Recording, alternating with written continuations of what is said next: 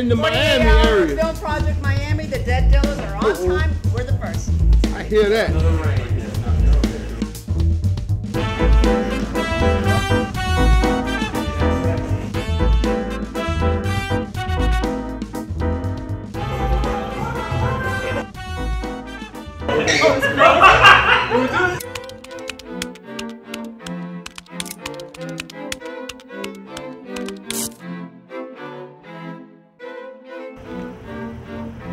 Monopoly Dog Film, we got it.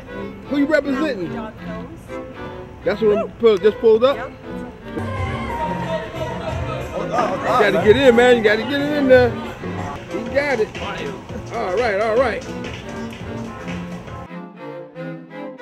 All right. Yeah, woo! Take this one.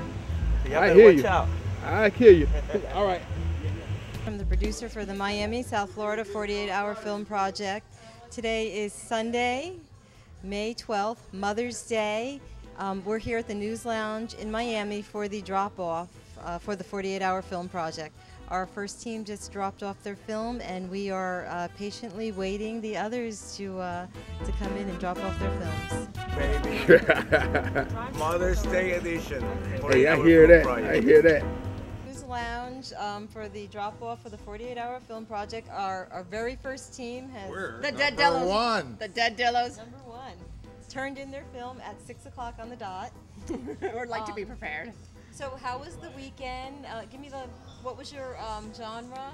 We had suspense thriller, and I think one of the things Chuck Fadley, my partner, he had done this before, asked me to join him to write and direct it, and I had never done it before. So I think what was wonderful about this experience is that from the get-go, we decided before we ran off in every direction and started writing it, we decided to plot out our plot points with the actors, and so and we had met them beforehand. Some of them I had. And that really helped. So we made sure we had the script before we started work. That was the important thing. Yeah. Full experience from the last 2 days. Oh man, we were shooting in an art gallery warehouse that had construction workers coming in, and they had a deadline, and they kicked us out when we weren't ready to go. I know. I know. So we had to finish in a hurry. We did It have worked out okay though. Yeah, and we had 7 actors. Really, we were blessed to have them because, and they were very enthused. I think I met them for the first time, and we met at a Starbucks. So I just wanted to see how they express themselves, and it was just really delightful to work with. For me, the best part was coming onto the set, seeing the professionals behind the scenes setting up. Then I saw my crew come in, and I said, okay, we're going to do rehearsals. And when we got going, you can ask Chuck, towards when I was like, it was 1:45, no, it was 1:30, we had to be up by 2. We lost some shots because I was like, no, we never get 10s. We never got 10s. That's what I heard. No, We were rushed though. we were rushed, but I think I get a little goofy and daffy. I don't, like, and neither does he. We don't get angry. We're not, so it worked out really good. Great. Well, thank you. Thank you. We really guys. enjoy it. Everybody should try it. back The Dead next year. Dillas, absolutely. right. We're It's going to fun. win, number 1. Yes, hi, my name is Rod Figueroa. We are from Monopoly Dog Films. Our genre was Western or musical. We decided to do a musical. And one of our biggest challenges this year was Mother's Day weekend. Thank you very much. We did our first safety render at 4 o'clock today. And after that, we did 4 more renders. We had a pretty fast computer this year, and that really helped out. We actually changed our location of editing.